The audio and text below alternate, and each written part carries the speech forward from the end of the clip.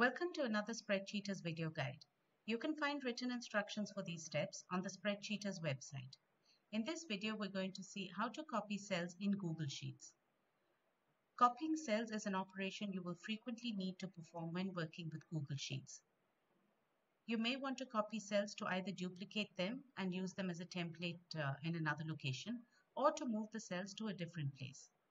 So in this example, I want to copy these column headers and paste them in a different location.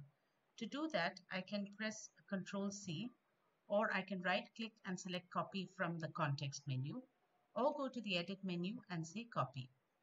I then select the cell where I want the cells pasted and I press Ctrl V, or again I can right click and select paste from the context menu, or go to the edit menu and select paste.